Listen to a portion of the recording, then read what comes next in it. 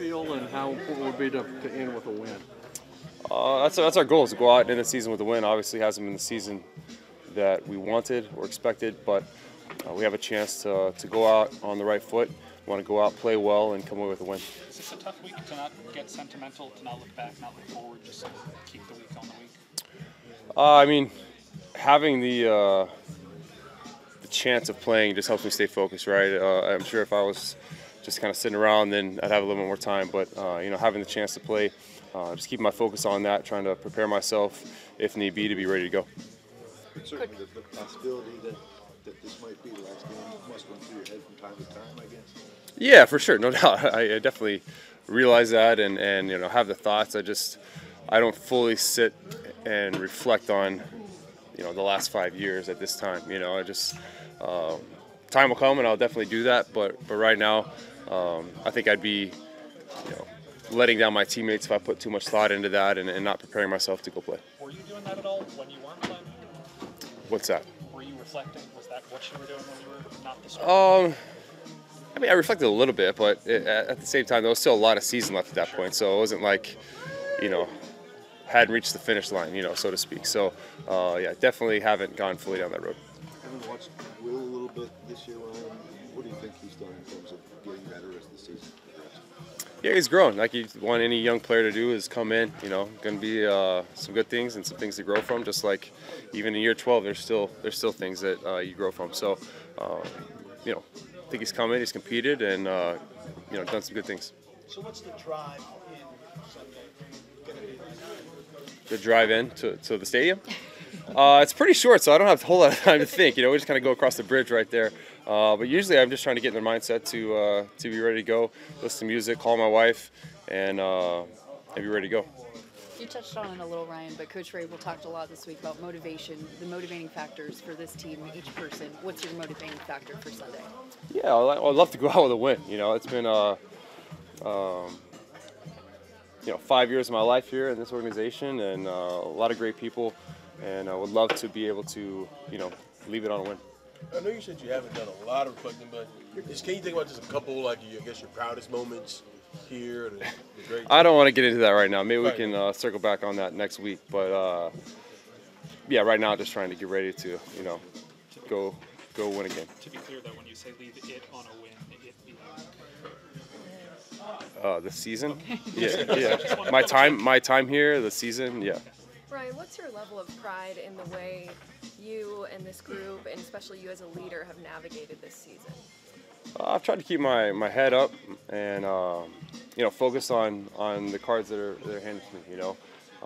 Some things are out of your control and you can't help that, but you can help how you come to work, how you respond, the attitude you bring into work. There's a lot of days where I didn't really want to come in and have a smile on my face and try to help or get myself ready to go, but I knew that was the best thing for my teammates, and I'm not going to throw a pity party for myself. So I tried to do that on a daily basis, and hopefully my teammates saw that, and it reflected well on me. And you mentioned calling your wife earlier, but who are some other people that you leaned on during some of the tougher times? My family members, my parents. I have some great friends, across the league. Really all over the country now at this point that I've made and reached out and supported me.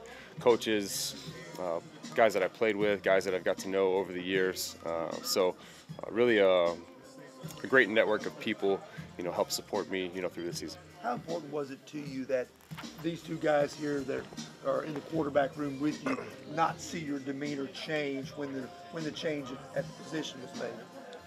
Yeah, it was really just, not only those guys, but just everyone in the locker room, guys that I respect and honored to call teammates. So, I wanted to not be an energy drain from this team. I wanted to come in and try to help instead of hurt the team. So, that was my focus, is to not focus on myself and how upset I was with my own personal situation, but, try to put the guys around me in front of myself. So, he's one of the top guys to ever do it, and, been a lot of great moments together. You mentioned, motivation for yourself, but what about for this team in terms of not going winless in the division and not seeing, Jacksonville celebrate the division title on their home field? Yeah, no doubt. We want to end the season with a win. Like I said, a lot of pride to be taken in that, and how we finish. Obviously, it'd be easy to cash it in at this point, but guys coming in, attitude's been good, focused here at the walkthrough. Just day one, but focused so far, and excited for the opportunity to hand. Want to go out with a good taste in our mouth. Couple more, Ryan, a little more on Derek. When you guys were really rolling there for a while, what was that combination like? Pass and run game, 19-20 in particular. Yeah, it was awesome. We played off each other. Everything kind of works together. When the run game was hitting well, and then it opened up the play action pass game, and we were able to take advantage of it. So it was really a yin and a yang that partnered up perfectly. Thank you, Ryan. Thank you, guys.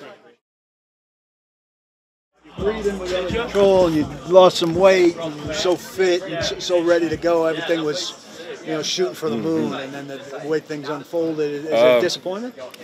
Man, it's just part of it, man. Just be thankful that I can continue to play the game and just move forward from it. Treylon, from a mental standpoint, though, like coming back this year, feeling ready to go, and then it's really hard. Is it maybe taking you to kind of help you stay the course? Like I told him, things happen. Just stay to the course and believe in God, and everything else take care of itself. Do you have the long catch or the long throw, Treylon? Do you think you had a shot? Man, I wish I could have that one back. It was a great ball by Will. You just got to come up and make that catch. Was it? It looked like you twisted a little bit. As you're going for it, did that affect the ability to catch it? No, I just got to catch the ball, man. You guys have talked a lot about the off season. Is there any part of you that's almost excited to get there to kind of get healthy, work on some things individually, maybe work with some guys? I'm healthy now, but I would say just to get into the off season and improve more of my game, and just keep getting better and better. Treylon, what's your motive when you get out on the field Sunday for the last one? Go out there and finish with class. Have fun, be thankful, and cheer on my teammates, and get a win. What's it like to think that possibly, not for sure, but possibly Ryan and Derek might be playing their last games as Titans? Honestly, I ain't even had that thought, so I don't know how to answer that one. Fair enough. All right, thank you. And then, you get guys that get crucified for saying they missed a block or something, like, especially at the offensive line position or DB position. They're another one that, and they don't understand, because all they see is what's on the TV copy, and that doesn't show the whole picture, and so they can miss something that, a guy, it really wasn't his fault, and at the same time, like, those guys get paid a lot of money to do the things that they're doing on defense, so, it's just a game, and you gotta, do everything you can. Daniel, that Jaguars defensive front, what did you learn about them last time around? They're a great defensive front. They have some really good pass rushers and stuff, and great defensive line, front seven.